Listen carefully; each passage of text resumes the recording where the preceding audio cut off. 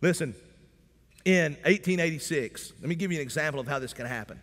In 1886, an old preacher named D.L. Moody, he held a month-long Bible camp in Mount Hermon, Massachusetts.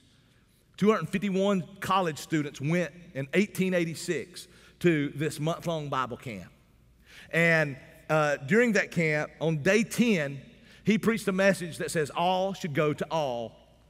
Now, that didn't peg anybody going specifically, all you need to go to Africa, all of you need to go to Asia.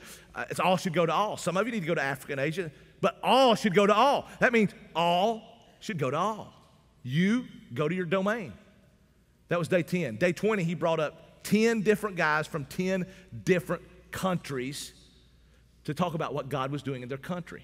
That ignited a movement. And by the end of that month, 100 of the 251 college students that came signed a commitment card and said, I will go to the nations. I'm going to pack up, I'm going to sail, I'm going to move out, and I'm going to go to the nations. That was that 100 of the 251 within 1 month.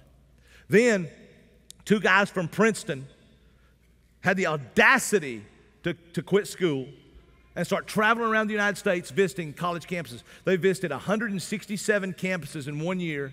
And by the time they were through in that 1 year, that number had went from 100 to 2,000 college students said, we're out of here. We're going to the ends of the earth to make God famous in the ends of the earth. Now, by 5 years, 6,100 college students and seminary students had said, we're gone. In less than 60 years, by 1945, 20,500 men and women quit their jobs, finished school, and made it successfully to the mission field because of what started in 1886, because 100 college students said, dude, we're serious about this. 20,000 in less than 60 years. Now, folks, listen, that's in 1886. They didn't have the internet and cell phones, jet planes. They didn't have all the stuff. Now, imagine today how many people are in the kingdom because of what happened in 1886, because of a vision and a movement. Imagine how many people, and imagine how that family tree just keeps growing. You might even be a part of that family tree somehow, as it just kept branching and growing. Imagine what can happen if 1/5 of 1% of all Christians say, man, I'm out of here. I'm going to live in Thailand. I'm going to live in Brussels. I'm going to live in India. I'm going to live in Rwanda.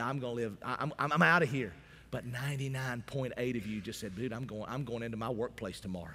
I'm going into my school tomorrow. I'm going into my neighborhood. I'm going to live sent. I'm going to make God's name famous. I'm going to make sure He's exalted among the nations and He is exalted in the earth. Imagine what could happen. That's why we're Ascending Church. That's why you need to live sent. That's why we need more missionaries, not just members. That's what we're calling you to do.